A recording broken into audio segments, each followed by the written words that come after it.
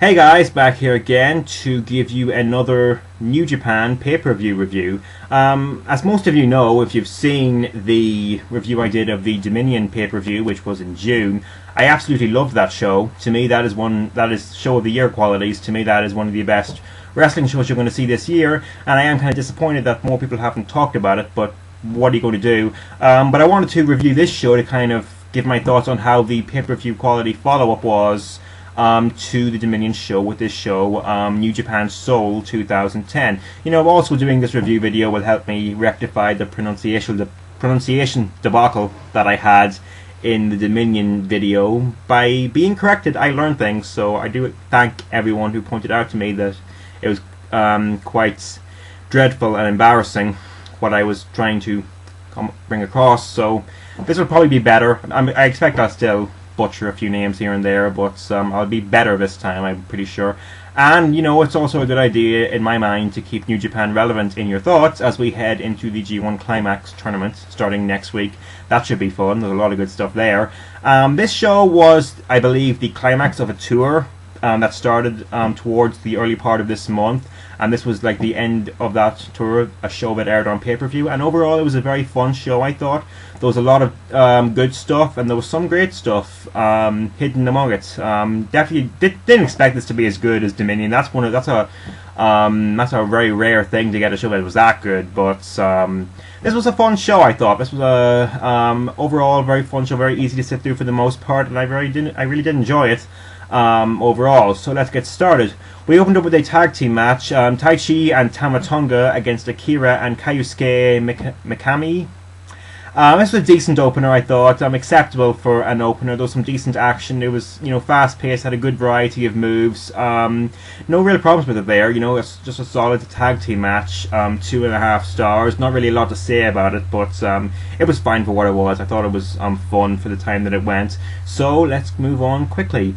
We came to a singles match. KUSHIDA against Gedo. I thought this was somewhat dull, to be honest, because they built this up with a video package beforehand that kind of, you know, that means that this was if not a feud on its own, at least connected to a bigger feud and should have some emotional investment into it. But they really didn't seem to have to give you any emotional expressions that would suggest this was beyond any other match. It just felt like they were going through the motions. They didn't play to the crowd either. It just came off very flat and, you know, not what it should have been, given the fact they actually built it up a little bit. It was still okay though. It was still solid, I thought. 2.25 stars, but definitely I think the weakest thing on this show. Just I did enjoy it, but it didn't deliver on what it should have done, I thought. Then we came to a 6-man tag. Manabu, Nakanishi, Hirooki, Goto and King Fale against Riki, Choshu, Super Strong Machine and Mitsuhide, Hirasawa. This was a good 6-man tag match. The crowd were a lot more into this than they were the previous 2 matches. Probably because Choshu is in there and he's the legend that he is in Japan, so they actually were into it. But they were into the whole match, I thought. They actually did play to the crowd a lot more. Most of the guys that were in there, whenever they were in there, they did play to the crowd, which was nice to see. And there was some good stuff from some of the guys in there. You know, Goto, when he was in there, he probably had the best showing of this match. But it was an all-around fun match. I would say 3 stars. I did enjoy it for what it was. Just a good, solid 6-man tag match. Then we come to Koji Kanemoto and El Samurai defending the IWGP Junior Heavyweight Tag titles against Prince Devitt and Ryusuke Taguchi. This was a good, solid tag team match, but it was a little underwhelming if I do say so myself. You know, El Samurai's in there, and El Samurai at this point in his career is a bit limited in what he can do. You can definitely tell that he was the weakest guy in this match.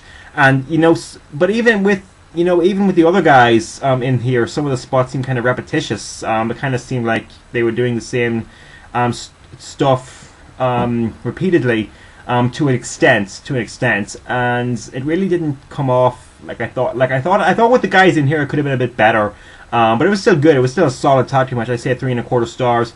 Just I thought it would be a little better. That's all I'm going to say. You know, giving Devitt and Taguchi won, and to me, giving Devitt two belts is kind of a sign of confidence in the guy. I'm not sure how long the tag title reign will last, but because I do want to have a long reign as the junior heavyweight singles champion, but I do enjoy that they're giving him 2 belts for now, because I do really like Devitt a lot. You know, some home country pride and all that. So there you go, 3.25 stars. I did enjoy the tag match. Just thought it it under-delivered just slightly, and let's move on to Toru Yano versus Tajiri. This was pretty much set up whenever Yano and Tanahashi had their hair versus hair match at Dominion, and Yano tried to back out of getting his head shaved, and Tajiri was the one who pretty much sealed his fate, so to speak. Kind of a shame, to be fair, that, well, to be honest, that Tajiri went into this legitimately injured right knee, banged up, could not really do a lot in this match, and they kind of played up that fact to execute this. But it was well executed, what they did. It pretty much became a battle of who could injure whose knee the fastest, and Tajiri did compensate well for the fact that he couldn't really do a lot in this match. I actually think that if they had followed through with what they were doing, they could have actually gone longer and made it a good match, but I guess they didn't really want to risk further damage to Tajiri's knee when you could just let it heal up and then have these guys have a real match in the future. So I thought I'm giving it a lot of credit because it was well executed, and I think it was actually fun for the time that it went, and it might be sort of a feud, so I think, you know, it doesn't hurt to actually watch this. So I did enjoy it for the time that it went. You know, 2 3/4. I'll give it that for being a well executed, almost a segment, I would say, on the show. So there you go. Not bad stuff there at all. We get to the IWGP Tag Team Championship match. This was a rematch from the Dominion show with the same 3 teams, but with different rules. The Dominion match was pretty much 3 teams in the ring at once, and then you have elimination style until we have a winner. This one, there was no more than 2 teams in the ring at once, and pretty much things switch around with every pinfall, and it keeps going until we have one team with 2 pinfalls in sequence, and that team is the winners.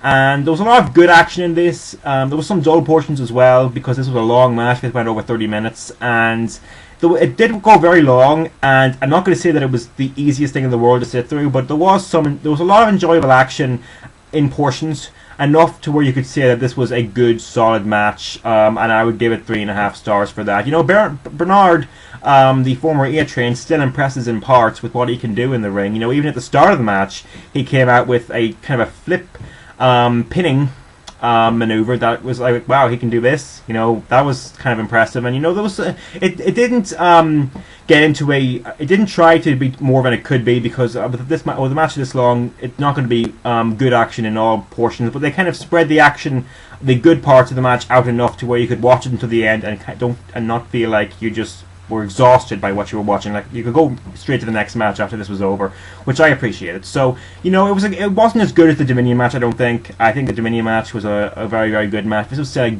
a very good match, I would say. Still very good, but not quite as good. Still 3.5 stars. I thought it was a very good tag team match. You know, the stipulation might not have been the best, because I don't think you could do too many of these, but it was kind of different. I think they've had a lot of the 3-way tag title matches where it's pretty much elimination style. I think they had that this year. Haven't seen all of them, but it was still a very solid tag team match. 3.5 stars. Let's move on to the great stuff. Hiroshi Tanahashi versus Takashi Iizuka. I hope I pronounced that right. The crowd came alive for this one, to put it lightly, because up until right now, probably the most frustrating thing about this show was not the matches, because there was nothing bad so far, but the crowd were not alive for a lot of what was going on, and that was kind of frustrating, because there are things that you want to get excited about that you can't, because the crowd aren't getting excited for it either, and you just kind of start to get excited and then kind of fall flat when the crowd isn't cooperating with you. But the crowd came alive for this one. The atmosphere made this a great match. I will say that. You know, Tanahashi is a very well loved guy. The action here, it was solid. It was solid, but it wasn't spectacular. But the fact that there was just a great crowd atmosphere for this match, I thought, and it made the match seem a lot better than it was. And I would say that's a credit to the match, that it was able to, you know, bring the crowd alive. And I thought this was a great match overall. You know, the end. You know, it was pretty much deep sleep until you lose, or deep sleep you lose. I'm not sure. Basically, the stipulation was that the loser would have to lose via, you know, chokes, sleeper holds, just kind of be knocked out, I guess. And that was kind of putting the odds against Tanahashi because Iizuka is the master of the sleeper hold. But it was I thought it was a great match overall. The crowd atmosphere made this match great. The ending was not as spontaneous as I would have liked because the match was kind of going that way where you want Tanahashi to make a comeback and have a kind of spontaneous ending, but that's a hard thing to pull off with the stipulation that they had. I would still say a match of the night. It was a great match, I thought. I'm sure people won't agree with that. I think that if you after watching this review, if you just want to watch the great matches on here, I don't think you'll appreciate this as much as I did because I had just been through a kind of a frustration with the crowd, and then this match came and kind of brought the crowd to life, and I really just appreciate the match ever more because of that. So overall, a great match, 4 stars. Definitely the match of the night in my opinion. Just great stuff, I thought. Then we come to the IWGP Heavyweight Championship match. Togi Makabe defending against Shinsuke Nakamura. I like both guys. I like both of their. I like their natural charisma that they project. You know, Makabe isn't. I'm not saying he's the best wrestler because he's not. He's very limited in what he can do, but he works very well within his limits, I think, and he can definitely deliver a great match with the kind of atmosphere he projects and the kind of reaction he gets from the crowd, I think, because that's what made the Shiozaki match great, in my opinion, that the crowd were just really into it and just really behind Makabe, and he can make a great face comeback as well. You know, he doesn't come off kind of like as the kind of exasperating Superman that people accuse John Cena of being, for example. You know, when he's getting ready to make a comeback, he'll sell the move that he's being hit with, but then you just kind of get this really serious expression on his face, and it kind of makes you think that, oh god, this guy is strong, but he's not coming off as too strong in that kind of way. I think he's striking the perfect balance, and I do appreciate that about him. And Nakamura, in my opinion, you know, he has kind of a dark presence about him. You know, he just kind of like, he doesn't have a lot of facial expressions, and he kind of just like looks at you kind of in a cold, dark stare. And I think I like the way that he comes off as that kind of a very easy guy to not like. I think. He kind of reminds me of Kawada in terms of charisma and presence, not in wrestling ability. They're two very different entities.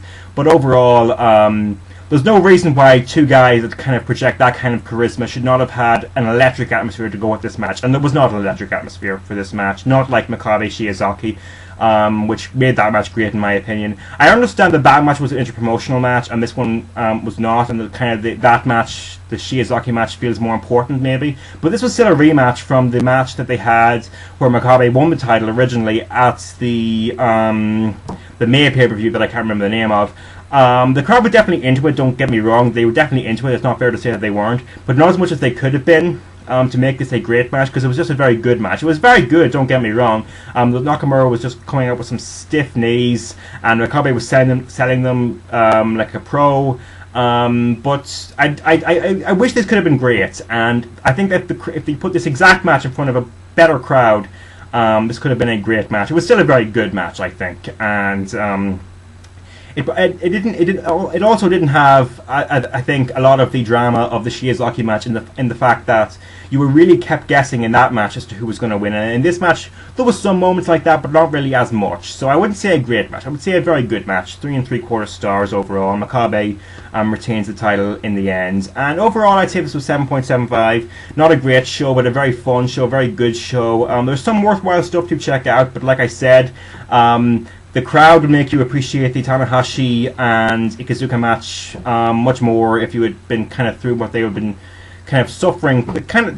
This show suffered from the crowd, I think, overall. I'm not kind of trying to be overly harsh on them because they did come alive at certain points, but not as really as much. They weren't into it the whole night, is what I'm kind of trying to project. But overall, yeah, I'd say there's some worthwhile stuff to check out on this show. I might not come back to. I might talk a bit about the G1 Climax when it starts, and I definitely will be talking about Chikara once I get Chikara Source Rex to watch. I won't be doing a review, I don't think. I think I will just be doing a general thoughts on the current product and where it's going, because we have Young Lions Cup coming up. That's a big deal. So that'll be on Monday when I get the actual DVD and I actually watch it. But I'm out for this. I'm out for now. Later.